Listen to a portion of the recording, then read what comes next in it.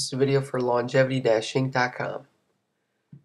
In this video, I'm making a small stick figure for my friend, and right here you can see me cleaning up the sides because I'm going to TIG weld it.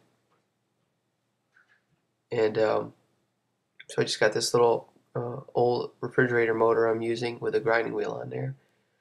And now I'm using the TIG Weld 200 made by Longevity Welding, and just to tack it all up. And it works really well for that. And obviously with all the amperage, just the button, it works really well.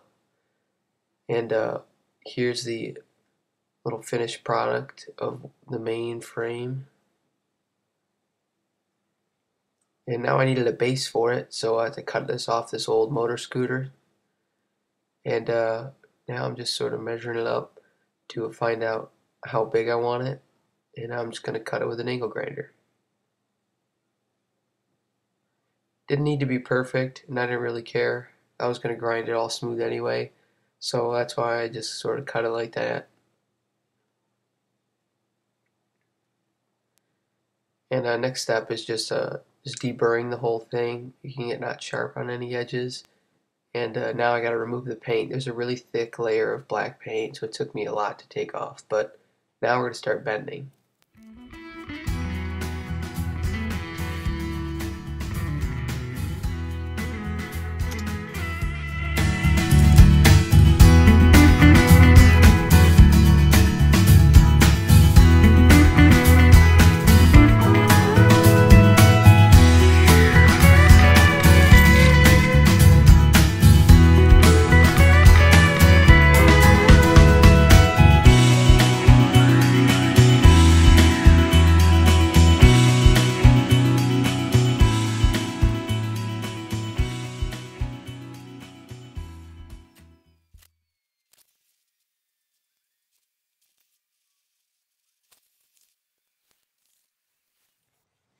So here's the finished product now.